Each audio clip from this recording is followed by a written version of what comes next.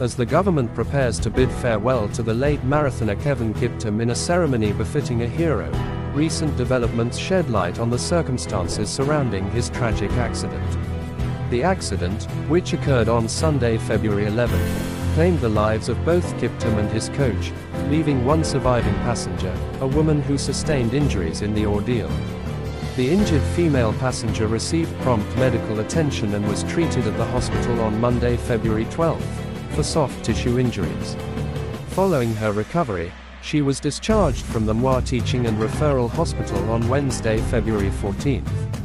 Subsequently, she provided a statement to the Directorate of Criminal Investigations (DCI) in Italy, contributing crucial information to the ongoing investigation.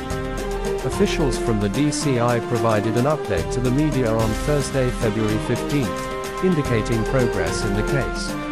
"We were able to record statements from Sharon Kosgei yesterday," they announced.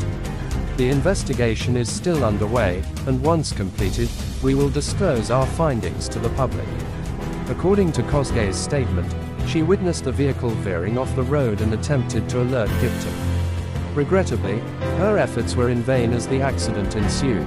Aseneth Cheruto, the widow of the late marathoner, disclosed that Kiptum had complained of a headache prior to the accident, speculating that he may have taken medication for it.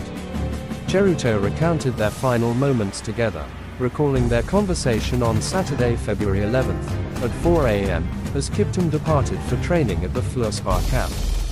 Throughout the weekend, they maintained communication, with Kiptum expressing exhaustion from training and disappointment over cancelling their Sunday plans due to his headache.